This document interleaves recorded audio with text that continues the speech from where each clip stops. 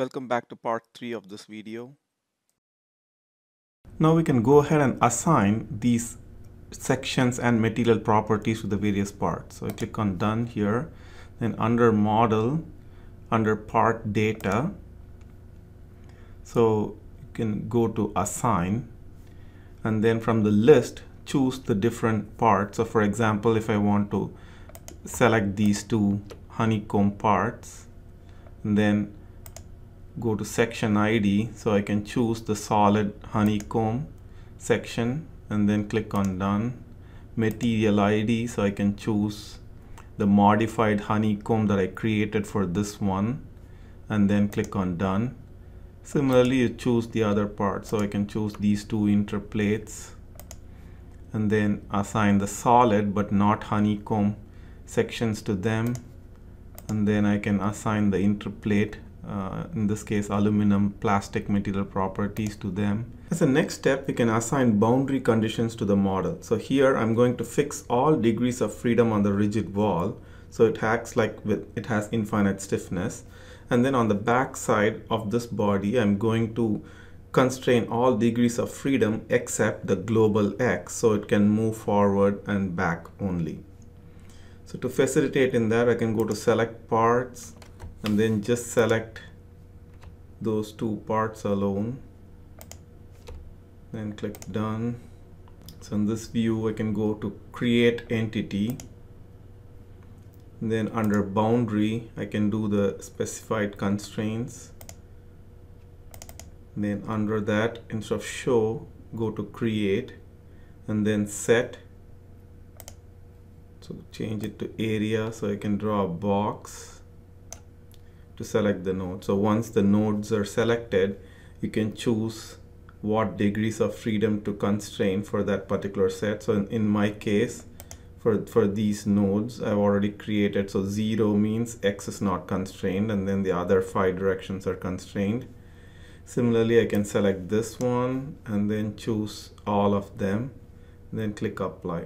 Similarly, I can create mass elements on the back side of this body as well. So under create entities, elements, I can choose mass, and then I can enter a value here. So in this case, I'm going to select the area. So I'm going to select the same node. So it has around 1000 nodes, and the total mass I want is around approximately 300 kilograms.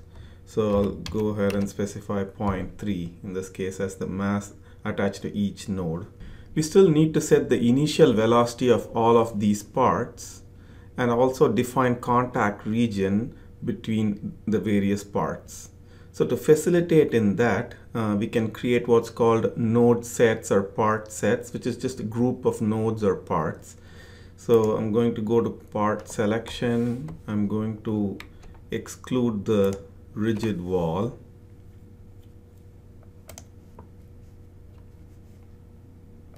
So with the create entities, I'm going to create a part set, create a new one, so I can give a title. So in this case, right, so ID number 1, I used all but the wall, or ID number 2, and then you can choose the part. So in this case, I'm going to select all active parts and then click on apply.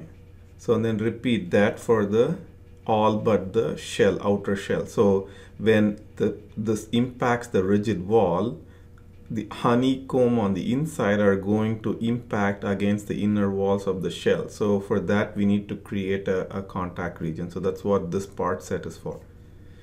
Okay, create done. So once that's done, so similarly choose this and then uncheck the outer shell, done. So now I can create the second one. So all but shell. Again, so picking by parts, I can pick all active parts and then click on apply. So that's how I created these sets. And the nodal set is for creating the edge to face contact between the attenuator and the base plate. So I go to select parts, outer shell only. I don't need anything else. Create a node set.